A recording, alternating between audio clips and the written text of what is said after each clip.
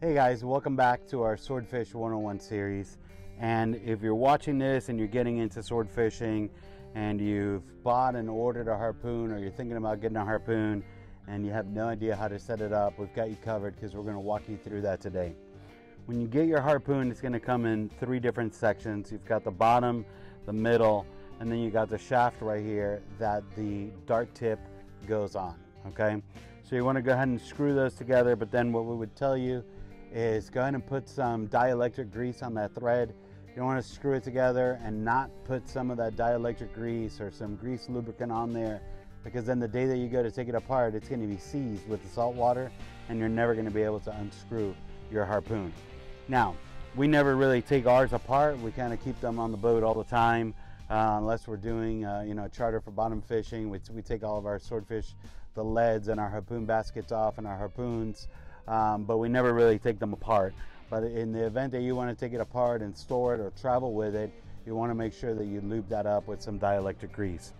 So once you've connected the pieces together and you go ahead and you screw on your shaft, the next thing that you want to do is you want to take your dart tip and you want to go ahead and slide it on. And the dart tips are going to come with two different rope or cable right here, right? And so this is a cable one. It's a rubber coated stainless steel cable, and then our other one is a rope. This is our backup dart. The main one that we use has a rope on it, and we like to use that one first because that one's gonna put less damage on the fish. So if we only got to dart a fish once, we're gonna use that one. The rope is a lot softer. Obviously you can imagine that if this is in the flesh of the fish tugging at it, this is gonna make more damage to the meat. It doesn't do anything to the fish, but you know, when you're cleaning it and you're going to eat it, the part that has the harpoon shot in it's going to have a big hole in the meat. So once you put it on, you've got your dart tip on, and the next thing you want to do is you want to come down to this section, and we have our harpoon set up with the paint stick method. And so basically what that means is we put a paint stick here to hold the line tight in place. And the reason for that is this dart tip cannot be loose. This line cannot be loose like that, because when you pick it up and you're going to throw it, this dart could slide off of here. And if the dart slides off of here, you're going to throw it at the fish without the dart on it. It's not going to do anything, right? And then you got to pick it back up, put it back in. So what the paint stick allows that you do is you're going to loop this line right into the paint stick, and you're going to pull it tight and pull it up against the bottom of the paint stick here. And now that line is tight right there on your dart, and it's not going to come off when you lift it up and you throw it into the water. Now what this also allows is that once you dart the fish, you want this line to come out. You don't want the fish swimming away with the harpoon, because as this is moving, it's going to rip the flesh and this is going to come out. So what you want is you hit the fish, the dart is going to slide off, and this line is going to pull out of here and continue to pull through. The line will keep going on the harpoon, and it flows through your harpoon as the fish swims. Your harpoon is kind of floating in the water with the line going through it. So we're going to walk you to that now. We're going to go step by step. So you've got this here first. We're going to loop this through. We'll show you exactly what I'm talking about now. And you're going to pull it tight right here up against your paint stick. And now you've got it nice and stretched, okay? If you don't use the paint stick method, you can also put electrical tape right here. Okay, you're gonna have to do it every single time, but you can get some electrical tape, and you want to keep this stretched and put tape here. And what you want to do is put a little bit of tape, enough to hold it in place, but not too much that this is gonna stick into the fish and that tape's not gonna break, because you want the tape to break. And I'll show you why now in a second. The next thing that you're gonna do, and guys, I'll tell you, we bought our line for our harpoon at rjboylestudio.com, and this is great. It comes, they sell this thing ready to go. You've got your 1,000 feet of line, you've got your jug on it, the jug's got a light, and you're gonna need that light, because if you're fighting a fish into, past sunset, and that can happen, and they spool your whole harpoon line and that jug is in the water, the only way that you know where the fish is with that light flashing, okay? And I'm going to show you a neat trick that we do, because that light is crimped on. That light doesn't last forever, so when the light goes out, we have a cool trick that we're going to show you now for how to clip another line on. So once you get your line coming out of your basket, you've got it all set up here with your little clip. You want to make a little loop in your line, and this is where you're going to clip your line to your harpoon. So at the end of your harpoon, you've got this shackle, and this shackle is going to have the line going through it. Okay, and this is what's going to keep your harpoon from getting lost in the water, because the line, essentially your 1,000 feet of line from one tip to the other tip, is going to go through here, so you'll be able to retrieve your shaft, your harpoon shaft.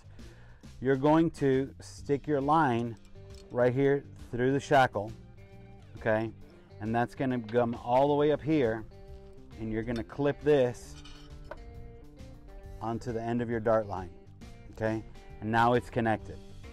The next thing that you want to do is you're going to come back over here, and you're going to clip your harpoon on this long line clip. And guys, the reason why you're going to do that is you don't want the dart to pull out of the fish as the fish is swimming away. This harpoon is quite heavy, 12 pounds, probably something around there, 12, 13 pounds. That if the dart pulls out of the fish, that dart can come back through here and come through the shackle, and you'll lose your harpoon. So with that loop that you created, you're going to take your long line clip and you're going to clip the rope right here. Okay, now this will allow the rope to go through the harpoon, but it will always be clipped right here, so you're never going to lose your harpoon. And now you've got all this line hanging out, and this doesn't make for easy throwing of the harpoon when you're trying to do it. So what you got to do here is you're going to take your paint stick and you're going to come up tight on the beginning, and then you're going to come up tight on the end. Okay, and so you've got that little loop right there. Then what we like to do is right here, we're going to put a piece of electrical tape, okay, to keep it tight. And then we're going to put another piece of electrical tape back here. And you can see the remnants of the electrical tape. So your harpoon will be set up just like this once it's complete. Again, guys, with the electrical tape, you don't want to wrap this thing 100 times that it's not going to break. The whole objective of the electrical tape is just to hold the line in place right here, so it's out of your way when you throw it. Once you stick the dart into the fish and the fish takes off running and it pulls the dart out of the shaft, both of these electrical tapes are going to break and allow the line to go through your harpoon. All right, guys, so if you haven't bought your harpoon and you're wondering where you could get your harpoons, there's a lot of harpoons out there. Some of them are very poor quality, some of them are very good quality. The harpoons that we use on the boat are Skurge of the Sea harpoons, and this company's up in the Northeast. I want to say Connecticut, but we'll put their information here on the video so you can see it if you want to order it. These are excellent harpoons. A lot of the harpoons that are used on the show Wicked Tuna come from this company. If you're interested in ordering it, give Captain Mike a call. They could ship it right to your front door wherever you're at. The other thing that we want to talk about, guys, is the basket of line. It is important, essential, that when you get your line, you get at least, I would tell you, 1,000 feet of line. And again, this basket of line with the jug we got from rjboylestudio.com. They are up here in Fort Lauderdale, but if you don't live close, they could ship to you as well. He's got everything that you need there, but you gotta have 1,000 feet of line. There's a lot of times that we have hit a swordfish and you dart it, and a swordfish can very easily pull 1,000 feet of line being hooked to your electric reel and still dump 1,000 feet of line off of your harpoon and pull the buoy into the water. And now you're fighting the fish on the dart line and on the fishing rod.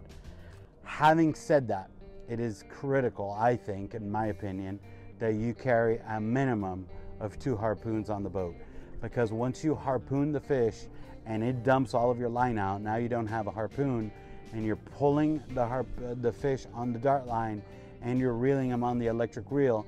And when that fish gets next to the boat again and you've got it boat side, if it's a big fish, you might not be able to stick a gaff in it and be able to hold it.